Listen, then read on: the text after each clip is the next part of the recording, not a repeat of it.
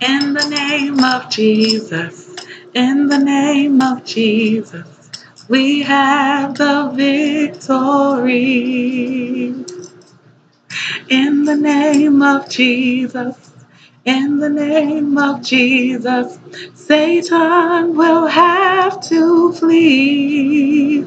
Oh, tell me who can stand before us when we call on that great name, Jesus, Jesus, precious Jesus, we have the victory. I want to read to you Philippians 2:10, and this is from the Passion Translation. The authority of the name of Jesus causes every knee to bow in reverence. Everything, everyone will one day submit to this name in the heavenly realm, in the earthly realm, and in the demonic realm. And every tongue will proclaim in every language, Jesus Christ is Lord, Yahweh, bringing glory and honor to God his Father. Glory to God for his word. I just wanted to come today to just encourage you with those words, with God's words, that in the name of Jesus we have victory. We know that every knee, as the scriptures say, will bow, every tongue will confess that Jesus Christ is Lord of all. He is Lord. And so I just wanted to encourage you today that if you're going through any trial, any situation, I know you hear some people that may not know who he is, may not have a relationship with him. You might hear them call on the name of Jesus. Maybe they're saying it as a swear word or cursing or just saying it, but they don't have the knowledge of who he really is, that he is Jesus Christ. Yeshua HaMashiach is his Hebrew name, and that he is the way to the Father. He is the only way. And so I just want to encourage you today with those words. And then I also wanted to just discuss a couple of things. I know it's been a minute since I've been up here, and I really only like to do videos when I feel that God is moving me to do so. I just don't want to put things out on my own. I know a few months ago I tried to put out some videos and wasn't sure if God wanted me to go that way. So you might see them on my YouTube as private.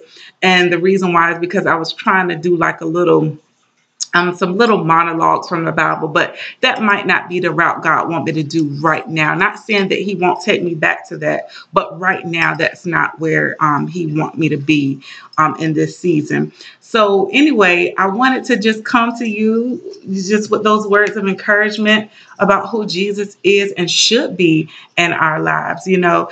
And I was just thinking on Resurrection Sunday, how he's alive, he's living, he's breathing, his word is living, his Holy Spirit lives within us, those who have trusted in his name. And I just wanted to kind of go over what I read on Sunday.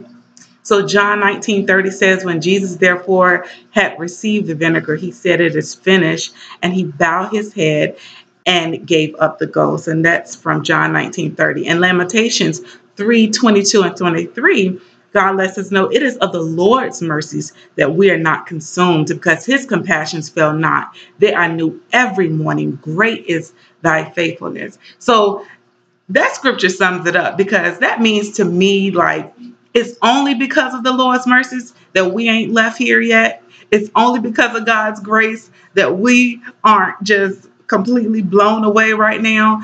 And we know there's a lot of things going on in the world, in Sri Lanka and different places, not just there, other places globally where people are being persecuted for trusting in the name of Jesus. So while we have this opportunity, while we have this freedom to really acknowledge and love on him, this is the best time that we can do it, while we have the opportunity, while we have the chance in God to lift up his name freely on media, on social media, amongst family and friends. And y'all, it's so easy to do it on social media, because like right now I'm just sitting in front of this camera talking to you. But it's hard when you're getting around people that you know are dying daily, every single day, and need to hear the name of Jesus. It's much easier to come on this camera. It's much easier to type a post on Facebook. But when God wants us to share it amongst people that we don't know, we have to ask for that boldness. And you know what? The Holy Spirit will give us that boldness when we ask. I know I even could go to times of my past where I'm like, Lord, how do I get more people? How do I minister to more people? How do I reach out to more people? And he saw that that was really something I wanted to do. So in certain situations, you know what he would do? He would put me beside a person who just needed, sometimes not even for me to say nothing, but just to be there, to be that light, because we are that light. If I continue to read in Philippians, that's what Paul is telling Philippi. That's what he's telling them in the Passion Translation later on after that scripture that I just read to you. And let me see if I can find it really quick. But anyway, going back to what I was saying in regards to ministering to others around us, God could give you one word for that person. One word. God loves you. And keep going about your business. You ain't got to say nothing else. Just tell them God loves you. Or try to invite them to church. You know, anything that we could do to uplift who we are in Christ, to get more people to know who he is. And this is what I wanted to read to you. Philippians 2:12. My beloved ones, just like you always listen to everything I've taught to you in the past, I'm asking you now to keep following my instructions as though I were right there with you.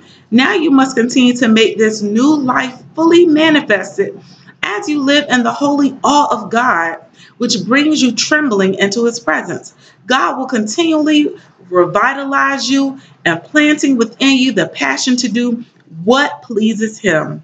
Live a cheerful life without complaining or division among yourselves, for then you will be seen as innocent, faultless, and pure children of God, even though you live in the midst of a brutal and perverse culture. But you will appear among them as shining lights in the universe, offering them the words of eternal life. So that right there is just showing right now what Paul is saying, that when we go out there, when we live that holy and pleasing life unto God, and y'all, we can't do it by ourselves. It takes the power and the presence of the Holy Spirit to rule in us, to reign in us through his word, our faith in Jesus Christ. And he can help us be those shining lights, those living lights. Because you know, y'all, we come from dust, we flesh, and we was born in sin. Jesus was not born in sin. He came as a son of God. And so because we have him, he is our righteousness. He is who is, when we live our lives pleasing him, he makes us, it is him that makes us holy and makes us righteous unto his name. So we just got to call on his name and believe in him. And I was reading something on cbn.com that I thought was really good. It said, no one can even be made right with God by doing good, keeping the law, or by following any other religious rules.